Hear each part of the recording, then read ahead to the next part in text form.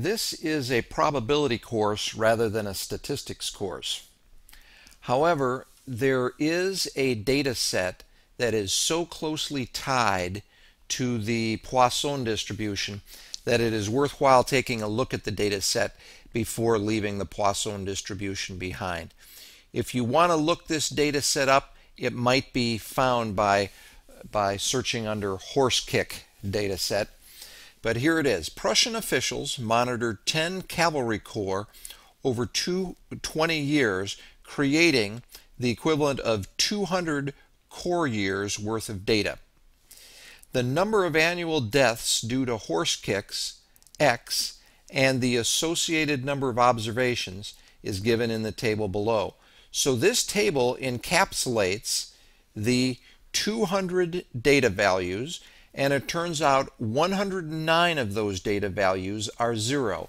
No soldiers got kicked to death in 109 of the corps years, and in 65 of the corps years, 1 soldier got kicked to death, and 22, 2, 3, 3, and in 1 of those corps years, you actually had 4 soldiers getting kicked to death by the horses. And the question is, does the Poisson distribution provide an adequate description for this particular data set?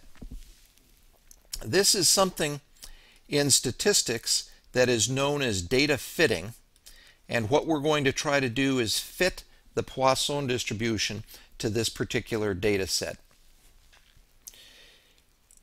When you get to your first course in statistics, you will look at something called maximum likelihood estimators, and this is a popular estimation technique. There are others, such as the method of moments and least squares, but in maximum likelihood estimators you get to calculate a lambda hat, and that hat is put on by statisticians to differentiate it from the population value lambda. There's a difference between an estimator lambda and lambda hat and the population value lambda.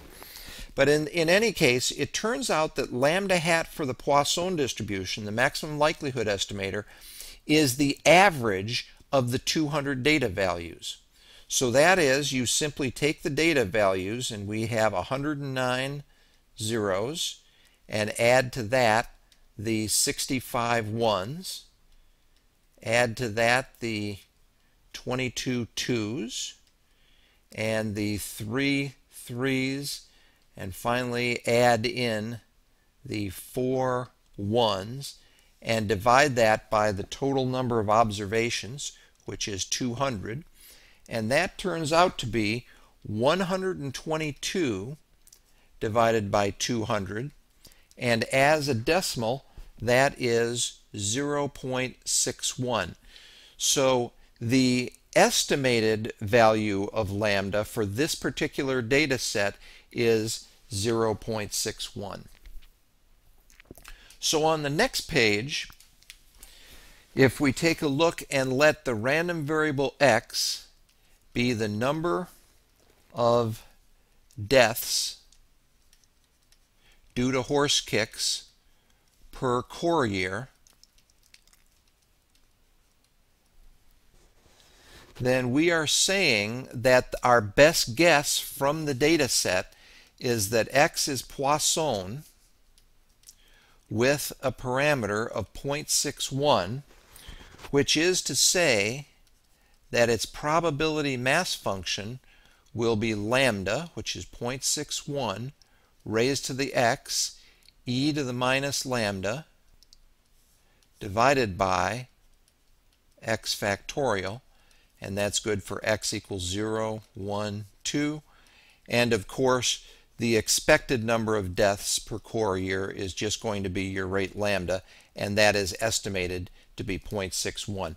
It could be the case that I should be putting hats on this F and a hat on the E because they are estimated from data. But if I want to take a look and see how well the fit is, here are a couple R statements that accomplish that. I first set the vector x to 0, up to 4. So these 5 x values, 0, 1, 2, 3, and 4, are what I had for data, and they will go in this first column. And then I copy in my observed values from the data set. And to find out what I predict here is I take 200 and multiply it by this probability mass function, which can be found by d Poisson.